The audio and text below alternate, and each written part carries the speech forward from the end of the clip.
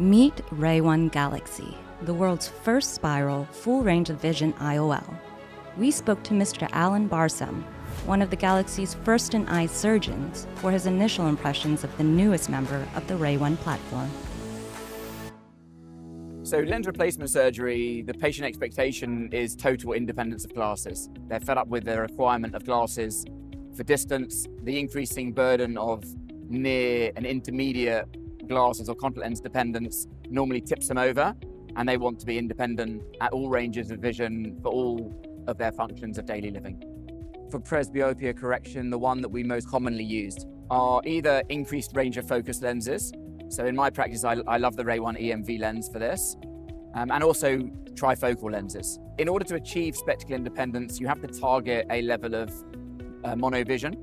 And the issue with monovision can be achieving refractive target. When you are going for a monovision target with one eye hard 0, and the other eye, let's say, -0.5 or -1, if you don't achieve that target, then you normally don't achieve the aim. So the enhancement rate is higher. That's the main trade-off, I would say. The other thing is nighttime vision. We all know with trifocal lenses, there's the dysphotopsia profile, there's halos, there's glare, all of which can impact their ability to function at night, drive at night, function at low light levels.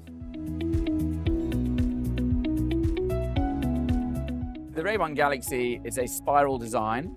It's non-diffractive, and it's designed and intended to provide a continuous range of vision. It manages to go from 0 to 4 diopters in terms of depth of focus for most levels of functional vision, and certainly across the range of 0 to 3, that is, in terms of focusing ability. It's achieving almost 0.0 logMAR, so that's fantastic vision, distance, intermediate, and near, without any peaks or trade-offs, and more significantly, because of the fact that it's non-diffractive and there are no kind of etched rings on the surface like they are with a trifocal, with significantly less halo and glare. So the patients that we've done are all form part of the first in-eye RayOne Galaxy study, which is part of the clinical advisory board of 8 surgeons worldwide. So they are having a more rigorous outcome and analysis and assessment than our standard patients would be, because we want to know everything we can about the lenses. So they have a 1-month and a 3-month extended follow-up, which includes not only visual acuity testing and optometric refraction, but also defocus curves and glare and halo simulation, so that we know exactly what their dysphotopsia is like. And we are collecting their outcome, their own reported outcome measures and satisfaction via RayPro as well. So far, we have 6 patients who have come back for their 1-month follow-up, and we've been really blown away by the outcomes. They've exceeded what our expectations were. Patients are seeing very well uncorrected at distance, near, and intermediate. We've been surprised that half of the patients who we've implanted this lens into are reporting no halo at all, and the other half only mild halo, and no one is complaining of glare.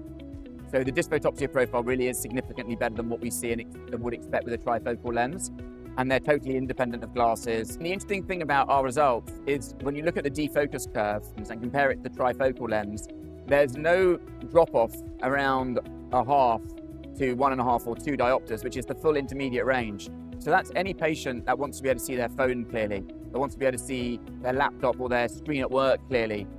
Other things that, if you ask patients carefully about trifocal vision, they find it really frustrating that when they're like approaching something from a distance that they need to see up close, they lose that vision in between. And a good example is when you're shopping. If you're actually in the shopping area and you're approaching an item to look at it in more detail, they can't see it as they approach. They can see it from far and they can see it at close or intermediate, but they lose it in between. So it does simulate more natural vision and allow for a more natural range of vision. So I can't think of a patient demographic who wouldn't benefit from this lens. There will be, as with all lenses, there will be eye factors, or there will be contraindications to it, but there'll be less with this lens than they would be with a trifocal, because the dysphotopsia profile is better. The learning curve is none. So it's exactly the same platform as all of the RayOne lenses. It's fully preloaded, which means that there's literally nothing the surgeon needs to do. It's a one-handed injector system, smooth, easy, predictable. It's literally any surgeon that does cataract surgery could pick up this lens, put it in with 2 to 3 minutes of instruction at the beginning of the list from a representative. Certainly, I expect to be putting this lens in a lot. I'm really excited that it's an additional part of the surgical tools I can offer patients. and will allow me to increase patient satisfaction, reduce any causes of dissatisfaction. It's going to make my life a lot easier. It reduces chair time pre-operatively, reduces chair time post-operatively. Happy patient, happy surgeon. It's an honor that Rayner trusted me with the first implantation, but really they did all the hard work, and the implantation is the easy bit, for which we get all of the patient satisfaction we're able to benefit from as surgeons, which is really nice. The R&D team at Rayner has proven themselves over the last 10 years with multiple iterations of advanced technology lenses to be incredibly trustworthy in terms of their laboratory work, in terms of their early clinical evaluation, and in terms of the way they structure and plan the clinical trials. Patient outcome, patient safety, doing the right thing for the patient is very clearly the #1 priority of everyone in the organization. That comes before everything else. So that lines up with my own philosophy. I mean, it comes a lot down to trust, and I know them, I trust them, and I felt I already knew how this lens would perform before I ever put the first one in, which gave me incredible confidence, made it very easy to counsel patients as well. It's been 75 years since Rayner and Sir Harold Ridley pioneered the first intraocular lens, and much has changed. At ESCRS 2024, Rayner proudly introduced RayOne Galaxy, the world's first spiral IOL, and the newest addition to the RayOne platform. Offering a full range of vision with minimized dysphotopsia, RayOne Galaxy opens up a new dimension of possibilities for spectacle independence, bringing IOL technology into the modern era. For more information on how to add the RayOne Galaxy to your presbyopia correcting IOL portfolio, speak to your local Rayner representative today.